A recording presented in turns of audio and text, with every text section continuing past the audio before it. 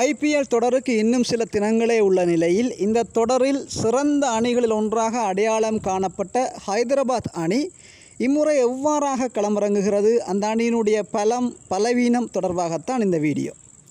IPL தொடரில் எத்தனையோ அணிகள் வந்து சென்றிருக்கின்றன. இவ்வாறு இருக்கையில் இந்த சென்னை மற்றும் மும்பை அணிகளுக்கு அடுத்தபடியாக அதிகம் கவனக்குவியை பெற்ற அணி, அதிக கிண்ணங்களை கைப்பற்றிய அணி என்றால் அதில் ஹைதராபாத்திற்கு தனி இடம் உண்டு. அந்த வகையில் இம்முறை தொடரில் இந்த அணி என்னென்ன மாற்றங்களை செய்யவிருக்கின்றது என்பது தொடர்பாக பெரிதும் எதிர்பார்க்கப்படவே செய்கின்றது. இம்முறை புதிய ஒரு தலைமையின் கீழ் களம் காண்கின்றது ஹைதராபாத் அணி. தென்னாப்பிரிக்க அணியினுடைய இளம் வீரர் எய்டன் மார்க்ரம் அந்த அணியினுடைய தலைவராக நியமிக்கப்பட்டிருக்கின்றார். ஹைதராபாத்தினுடைய தலைமை பொறுப்பு பொதுவாகவே வெளிநாட்டு வீரர்களுக்கு தான் வழங்கப்படும். ஆரம்பத்தில் வார்னராக இருக்கலாம், அதன் பின்னர் வில்லியம்சன், இவ்வாறாக 2 பெரும் தலைவர்கள் அந்த அணியினுடைய தலைமை பொறுப்பை ஏற்று செயற்பட்டார்கள். இடையிடையே புவனேஸ்வர் குமாருக்கும் ஒரு சில ஆட்டங்களில் தலைவராக களம் காணக்கூடிய வாய்ப்புகள் கிடைத்தன. ஆனால் ஒரு சீசனில் ஒரு தலைமையாக ஒரு பெரும் எதிர்பார்ப்பின் கீழ் களமிறங்குகின்ற வாய்ப்பு புவனேஸ்வர் குமாருக்கு கிடைக்கவில்லை என்பது உண்மை. இம்முறை இந்த எய்டன் மார்க்ரம் அந்த அணியினுடைய தலைவராக பெயரிடப்பட்டிருக்கின்றார். நீண்ட கால திட்டத்தின் அடிப்படையில் அவர் தலைவராக நியமிக்கப்பட்டிருக்கின்றார் என்று சொல்லியும் கருத்துக்கள் உலா வருகின்றன.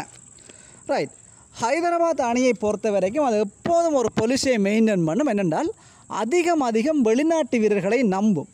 இம்முறையும் அதே திட்டத்தை அந்த அணி கையில் எடுத்திருக்கின்றது. வெளிநாட்டு வீரர்களான ஹாரி புரூக்கி, அகில் Hossain, Klaasen, Markram, Philip, Rashid, Johnson என்று மிகச்சிறந்த வெளிநாட்டு வீரர்களை அந்த அணி இம்முறை வாங்கி குவித்திருக்கின்றது. இந்திய வீரர்களை பொறுத்தவரை வழக்கமாக செய்கின்ற தவறை அந்த அணி இம்முறையும் செய்திருக்கின்றது. அது என்னவென்றால், வெளிநாட்டு வீரர்களுக்கு கொடுக்கின்ற முக்கியத்துவத்தில் பாதியை கூட இந்திய வீரர்களுக்கு ஹைதராபாத் அணி நிர்வாகம் கொடுப்பதில்லை. மிகச்சிறந்த இந்திய வீரர்களை வாங்கி போடுவதற்கு அந்த அணி அவ்வளவாக ஆர்வம் காட்டாது. 2ஆம் தர 3ஆம் தர வீரர்களை வைத்துத்தான் இந்த தொடரை எதிர்கொள்ளும். அந்த விடயம் இம்முறையும் அப்படியே தொடர்கின்றது.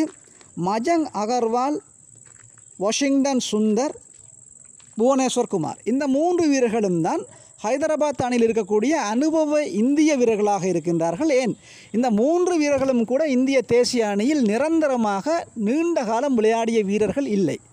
அணிக்குள் வருவதும் போவதுமாக இருக்கின்ற வீரர்கள் தான். எனவே இவ்வாறாக இந்த 2ஆம் தர வீரர்களை வைத்து அணி கட்டமைப்பை சிறந்த முறையில் மாற்றியமைக்கலாம் என்ற அதீத நம்பிக்கையை இம்முறையும் கையில் எடுத்திருக்கின்றது ஹைதராபாத் அணி நிர்வாகம்.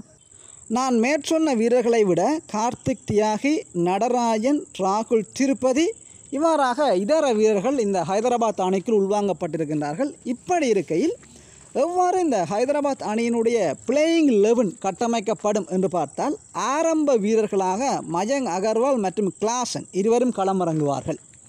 3வது இடத்தில் அணித்தலைவர் எய்டன் மார்க்ரம் களமிறங்குவார். தென்னாப்பிரிக்க அணியிலேயே 3வது இடத்தில் தான் இந்த மார்க்ரம் களமிறங்குவார். அந்த அணியில் மிகச்சிறந்த பொறுப்பேற்ற இந்த 3வது இடத்தில் அவர் வெளிப்படுத்தியிருக்கின்றார். எனவே SRH அணியிலும் அவர் 3வது இடத்தில் தான் களமிறங்குவார் என்று சொல்லி நாங்கள் எதிர்பார்க்கலாம். அடுத்தடுத்த இடங்களில் திருப்பதி மற்றும் ஹாரி புரூக் இருவரும் களமிறங்குவார்கள். இவர்கள் இருவருமே அதிரடி வீரர்கள். எனவே மத்திய வரிசையை அதிரடி வீரர்களை கொண்டு கட்டமைக்க ஹைதராபாத் அணி எத்தனிப்பது வெளிப்படையாகவே தெரிகின்றது. இவர்களுக்கு அடுத்தடுத்த இடங்களில் சுந்தர், கார்த்திக் தியாகி, புவனேஸ்வர் குமார் ஆகியோர் களமிறங்குவார்கள். இவர்கள் சகலதுறை வீரர்களாக இருந்தாலும் கொஞ்சம் துடுப்படுத்தாடக்கூடிய வல்லமை பெற்றவர்கள். எனவே இவர்களை வைத்து இந்த 20 பந்து பரிமாற்றங்களை எதிர்கொண்டு விடுவது என்பதுதான் ஹைதராபாத் அணியினுடைய வியூகமாக அமைகின்றது.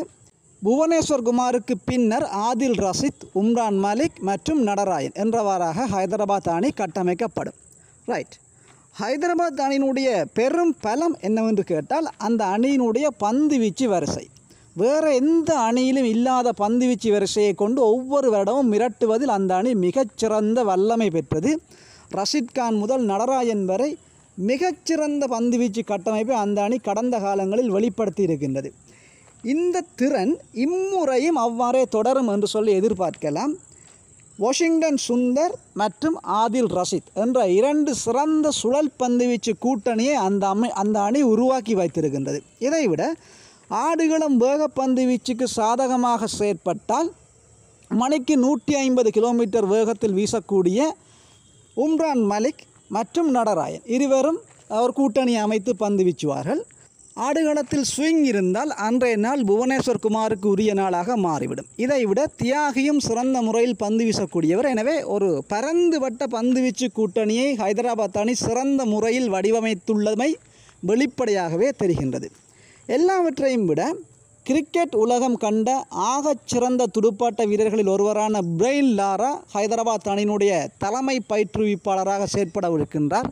தென்னாப்பிரிக்க அணியினுடைய வேகப்பந்து வீச்சாளர் ஸ்டெயின் அந்த அணியினுடைய பந்துவீச்சு பயிற்சியாளராக செயற்படவிருக்கின்றார். எனவே ஒரு சிறந்த பயிற்சியாளர் கூட்டணியும் ஹைதராபாத் அணிக்கு கிடைத்திருக்கின்றது. பார்ப்போம் அந்த அணி மீண்டும் ஒரு முறை கிண்ணத்தை ஏந்துமா என்பதை.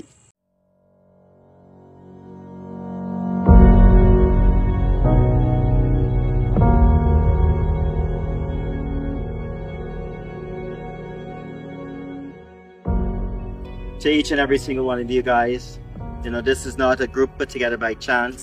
Come very well recommended locally, internationally, and I want to wish everybody all the very best. I've worked with quite a few of you guys before, not in the capacity of a head coach, but as a batting coach, and I've built some really strong relationships. I'm very easygoing. Anybody can come up and talk to me. We have maybe a little bit of a language barrier, but don't feel that that is an obstacle. If there's an opportunity to come and speak to me and you want to bring somebody along, make sure and do that. I have an open door policy. I want to hear from you as much as possible. The more you talk to me, the better I get to understand you, the more that I can help you with whatever situation that you're in. At the end of the day, I am very much interested in who is giving their best, who is mentally focused, who is physically fit and ready every single time we go out there, right?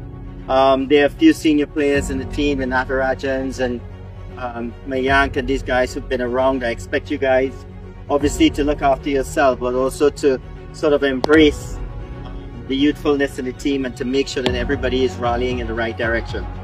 Everybody here is a leader in some way, and I expect everybody to perform in that way. I will move around to the players and ask you one area of your game that you feel you need to work on. Don't just work on what you're good at. Alright? Work in the areas, put serious work into areas that you feel that you need to up the tempo in. Alright? So I'll be asking those questions and we can get into working on it throughout this season.